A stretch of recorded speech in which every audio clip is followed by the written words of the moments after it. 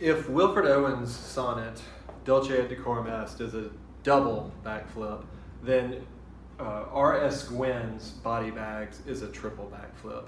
It's 3 sonnets chained together, and it's one of my favorite poems in my top 20 list, because each sonnet is amazing, and then all 3 sonnets sort of work together to create another amazing work of art.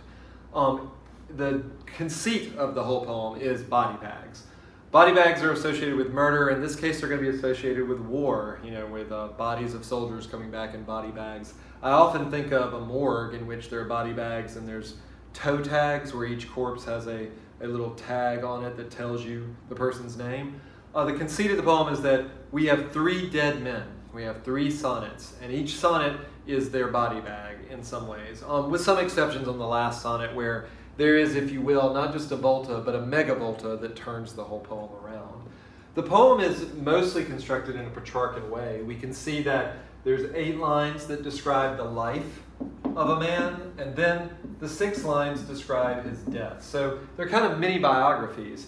And like a lot of sonnets, it moves, a lot of modern sonnets, it moves from the objective to the personal. We don't know right away that there's a 4th person sort of haunting this poem. It is the speaker of the poem. He has a way of connecting all 3 of these dead men. And the poem is a little bit like a mystery, because you're trying to figure out what is the connection between the speaker and these 3 men, and what is the connection between these 3 men, and why are they all dead? What happened there? The poem is also fantastic because it moves through a variety of tones. One word I often use to describe this poem is sardonic and sometimes wry. And what I mean by that is it has a sort of funny sense of humor. It's not above a joke. Although the jokes are sort of what we sometimes call gallows humor. They're sort of dark jokes. And there's sort of a darkness to the poem, since it is about body bags and death, that sort of make it have a sort of grim sense of humor, I suppose. But we're going to meet 3 guys. So let's go through the 3 guys that we're going to meet. The first one we're going to meet is Dwayne Coburn, who's a baseball player with a bit of a kleptomania problem. He likes to steal. And so the poem opens, and this is a great opening for a poem, with invitation. It's almost like we're at a pep rally, and we're supposed to do 3 cheers for Dwayne Coburn. This poem is kind of in praise of.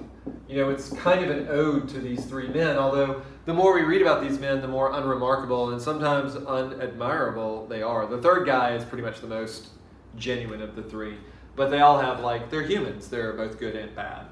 So let's read the octave. Notice that it is mostly Petrarchan in rhyme scheme, although it deviates a little bit. It's ABBA, but then it goes to CDDC, and then it's supposed to, sort of do a triplet, EFG, EFG, but instead it goes EFG, FEG, and he sort of variates on that and changes it according to his needs, according to each sonnet. So let's read the octave. Let's hear it for Dwayne Coburn, who was small and mean, without a single saving grace, except for stealing, home from second base, or out of his teammates' lockers. It was all the same to Dwayne. The Pep Club candy sale, however, proved his downfall. He was held briefly on various charges, then expelled or given a choice, enlist or go to jail. So, kind of the sad life of Dwayne Coburn. He's small and mean and doesn't really have any good qualities, but he's good at stealing. We have this little dash here that's part of the sardonic humor. He can steal home from second base, which is a pretty far steal if you think about it. Home from second base or out of his teammates' lockers. It was all the same to Dwayne. But he stole from, he stole from his teammates, he stole home from second base, and then we learned that he stole from the Pep Club candy sale. That proved his downfall. Notice that we have a lot of sentences ending in the middle. We have enjambed lines that sort of make the poem move very smoothly, but every once in a while we do have a sort of end-stop line to sort of create a little bit of humor with the rhyming sound, because rhymes are usually associated with humor. But he got caught at the Pep Club candy sale, and he was given a choice. He was expelled from school, and then he was given a choice, enlist or go to jail. Enlist is the first time in the poem that we start seeing something related to the military and to the army.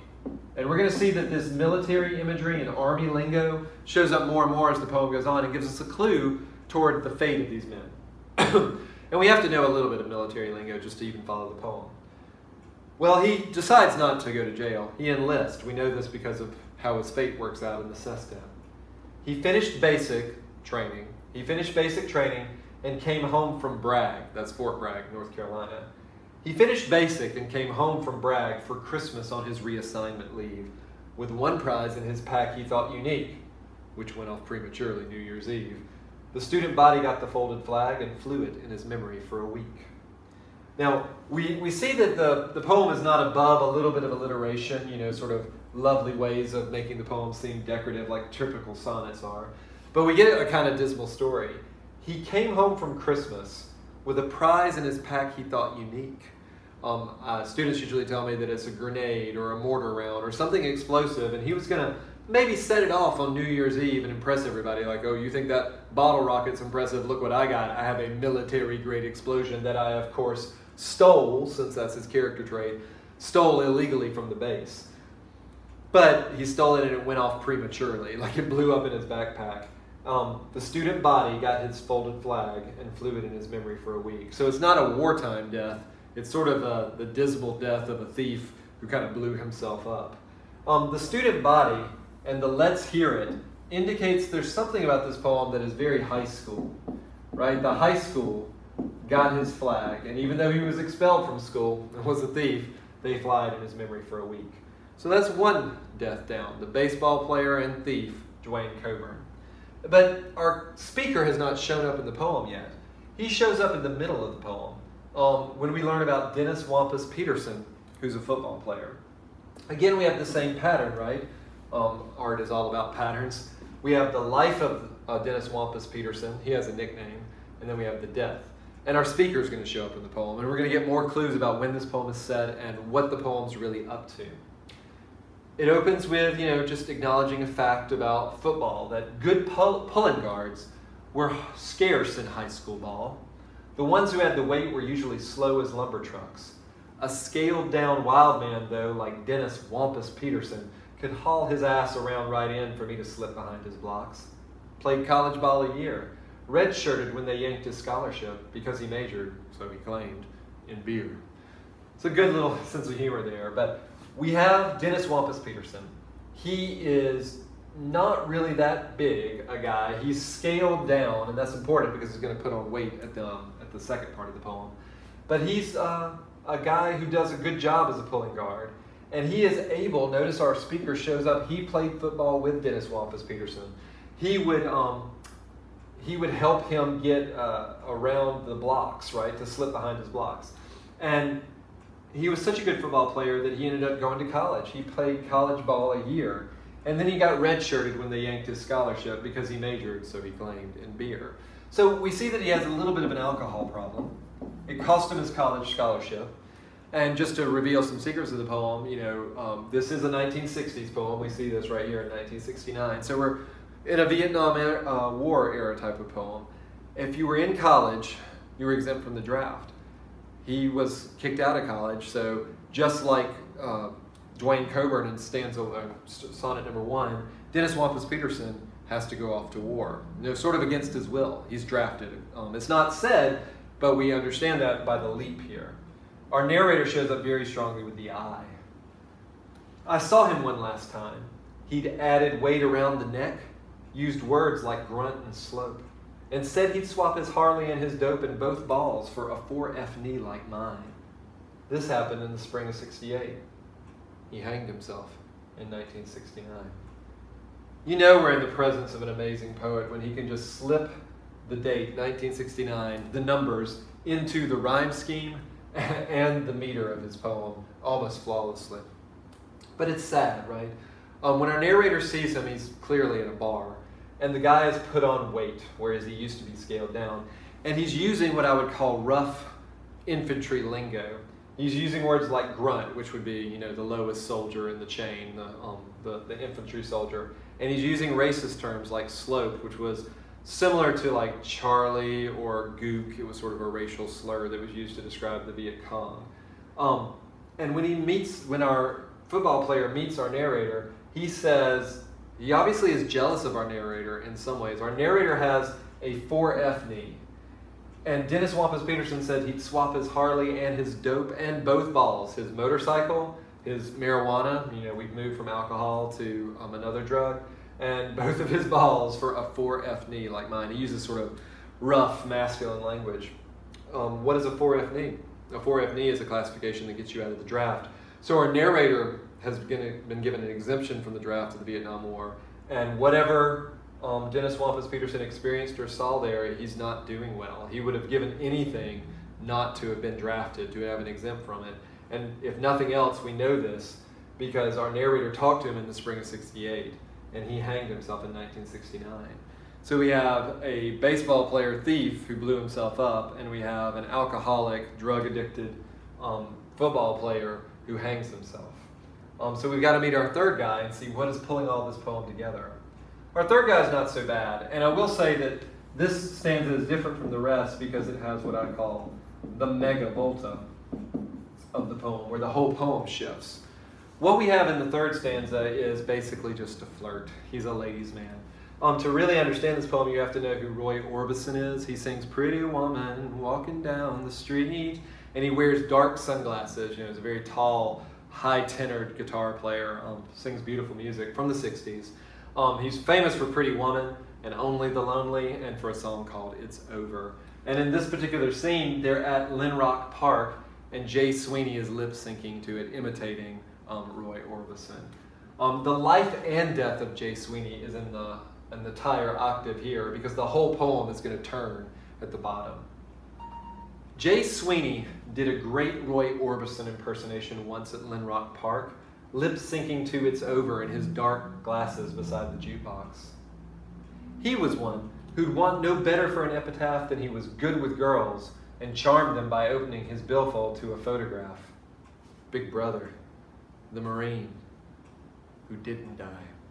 Right? By just saying who didn't die, we get the idea that Jay Sweeney was also, like the previous two guys, drafted, and he's probably the only one who actually died in the war. We see that he was good with girls. Sometimes students are puzzled that he would open his wallet and he would show girls, a conversation piece, something to talk about, pictures of his big brother, the Marine, and he's really proud of him and he's fighting in the war. But our narrator, just in 3 words, in a fragmented sentence, shows us that this guy doesn't make it. He also becomes a body bag, and the only one who sort of dies in the legitimate battle of the Vietnam War. So our whole poem shifts now. After we've been through these 3 guys, our narrator says that Jay Sweeney comes to mind years from that summer night, the summer night that he heard Jay Sweeney, lip syncing, years from that summer night in class, for no good reason, while I talk about Thoreau's remark that one injustice makes prisoners of us all. So we learn things about our narrator. We learn that he's a teacher or a professor, and he's probably a teacher of literature or maybe philosophy. He's teaching Thoreau, and he's written on the board, or he's going to write on the board, one injustice makes prisoners of us all. And as he's writing that phrase on the board, he thinks of Jay Sweeney and that night at Lynrock Park. He says he comes into his mind for no good reason, but maybe it's just buried and repressed in our narrator why he thinks about Jay Sweeney in relation to this. The narrator finishes the poem with sort of like a cinematic fade to black. The piece of chalk with which he's writing splinters and flakes and fragments as I write to settle in the tray where all the dust is. It's an image of falling and decay and degradation and death, the idea of dust, which our bodies turn into. And there's something very sad about that. The thing that always makes me most love this poem is the rhyme of injustice with dust is. Maybe not the greatest rhyme of the poem, but in the world, but for some reason it just makes my jaw drop because I never could have come up with that. Now, what does it mean that one injustice makes prisoners of us all? Our narrator is imprisoned. He had a 4F knee. He was exempted from the draft of the Vietnam War. He escaped, and these 3 guys did not. And it sometimes seems chancy, right? We sometimes call this survivor's guilt. Why did I live and they didn't get to live? That's not just. It's not fair. Why was I born with this 4F knee? Why did why did Dennis Wampus Peterson have to hang himself from what he experienced there? The injustice here could be this wonderful thing, a good example of how poetry can be suggestive without being definitive. It can be the injustice of death and how random it can be. the injustice of the draft and how random that can be, the injustice of the Vietnam War. It can be sort of an anti-Vietnam War poem, all built around 3 body bags and a twist at the end of the poem where our narrator is the one who connects them all together. It's a triple backflip of a poem, and one of my favorites for sure.